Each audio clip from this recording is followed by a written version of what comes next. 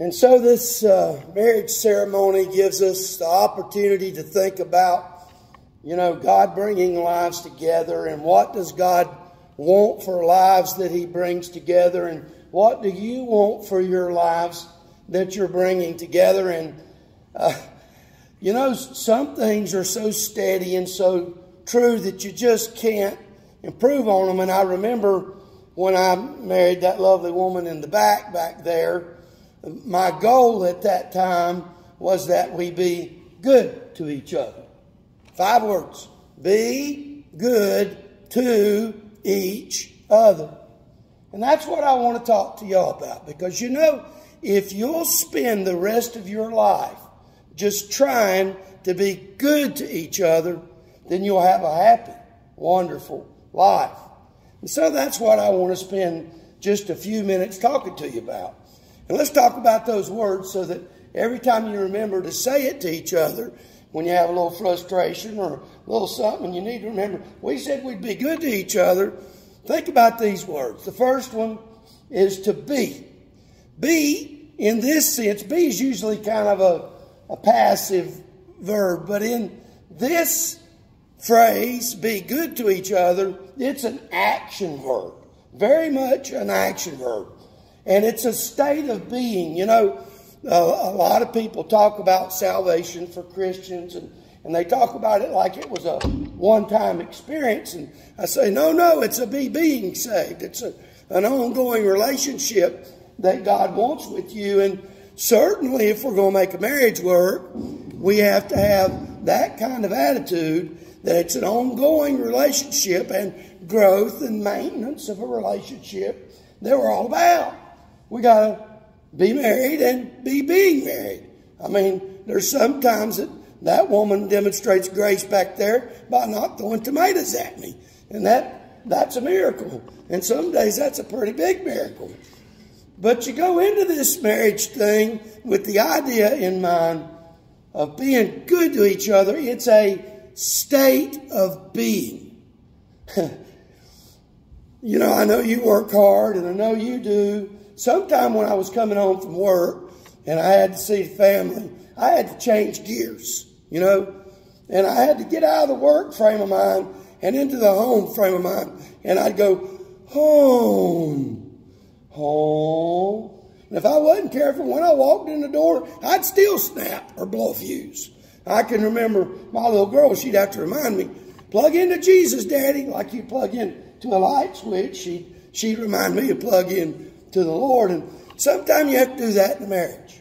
Plug into being good to each other. Plug in to thinking about your mate. Plug in to thinking about each other. Yeah, like that. That's beautiful. And be good to each other needs to be the very state of your relationship. Every day. What are we going to do today? I don't know, but we're going to be good to each other. And if you'll approach your marriage with that kind of attitude, it'll work out. Even when you got bad things to face, and you will. It rains on the just and the unjust, and you're going to face it all together. That's what you're doing today. You're not facing it alone anymore.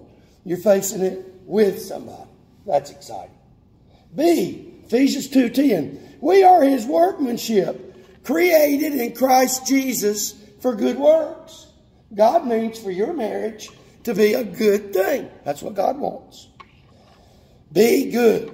Good. The very nature of God. Simple, solid, sure, settled, spiritual, clean, right, pure, positive.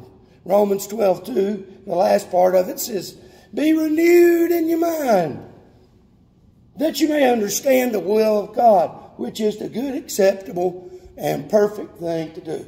Sometimes I need that reminder. Boy, I'm sure that whatever she needs, it's a piece of my mind. But it ain't the piece of my mind that I'm thinking about that moment. We got to let God make our mind new so we can say His thoughts to each other. And that's what I know both of you intend to do. And that's a wonderful thing. Be good. 2, that's reciprocal responsibility. You do it to Him, He does it to you. It's a mutual decision. You've decided to be good to him, and he's decided to be good to you. You know, and it's a playing field. It's like, we're going to go out and play football. Well, we're going to play the marriage game today. And the decided field of the marriage game today is we're going to be good to each other. Ephesians 5. Wives, honor your husband. Husbands, love your wives. It's one of those things. You got to be too busy doing what God's telling you to do to try to tell your mate what they're supposed to do. Ouch, my toes hurt. Be good to each. You know, we got to look at our own need. We got to look, how can I make this marriage better? How can I have a healthy attitude towards this marriage? Personal decision. Well, I need him, but no, I need me. You know, that's where you got to start your heart in your marriage. Looking at your own attitude. Individual accountability. You know, Casey, you got to be saying, what do I need to do to make my marriage better? Jenna, you got to be saying, what do I need to do to make my marriage better? Romans 14:12. So then each of us will give an account of ourselves to God and our marriage. Hebrews 10:24. And let us think about how to motivate each other to love and good works. Well, I've been praying about this myself. That sweet woman back there, I need to do a better job of being a better mate. And every day I do, you know. And so part of this is individual accountability. Start today, but don't quit. Keep up every day deciding what you can do to make your marriage better. And the last point, other. Be good to each other. She's your affection. You're only one. He's your affection. You're only one. You've pledged entirely your life to each other.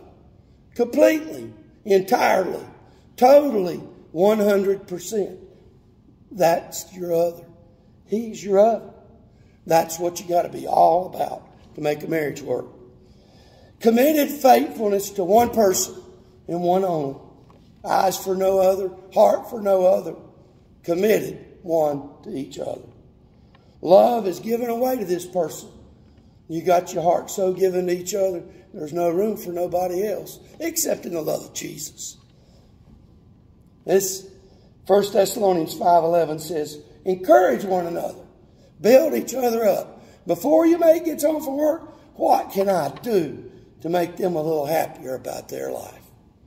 Ephesians 5:21, submitting to one another in reverence to Christ. You know, put your mate first. Boy, that's easy to say and hard to do. When I got married, I literally had little signs that I put around the house. Be good to each other. But more importantly, if this message accomplishes anything, and you remember to put little signs in your heart to be good to each other, then I'll be happy and joyous with you.